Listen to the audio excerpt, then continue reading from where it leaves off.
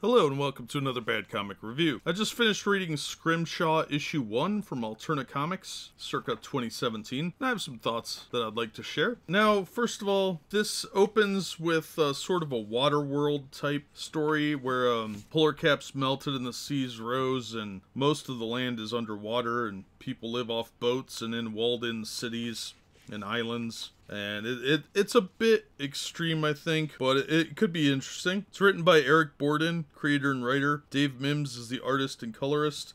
Spike Olauchada?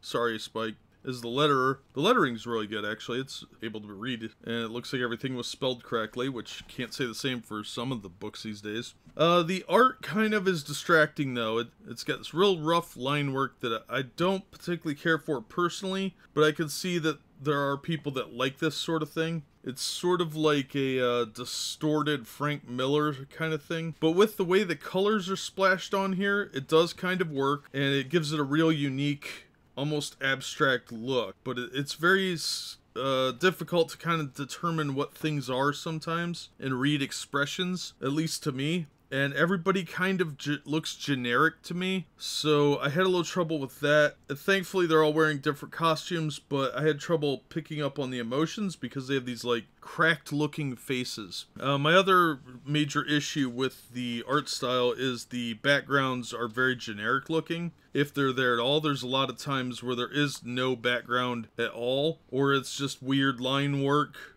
to look like there's something back there, and so there's not a lot of detailing. And I understand that it's the style that they're going with, but it wasn't something I cared for, and I found it very distracting. But there is a lot of bright, vibrant colors here that really work well on newsprint, and that kind of surprises me. Yeah, it's an interesting story about these guys on a ship called the Runaway Horse, and we're introduced to them, two of them, as they go to the Kabuki Cowboy for an auction, where they're auctioning off this sort of squid in an orb. I don't know what it is, they don't really explain that, but it's leads to a big action-y showdown with some guys called the Element, and then Tanto's Oni Corps. Tanto is apparently a corporation, because the world is run by corporations and various mobs and pseudo-government sort of things from the sound of it. Our heroes get away, or protagonists rather, I don't know how heroic they are, through some nefarious means and some killing people with swords. And we are in Japan, so you gotta have some sword action.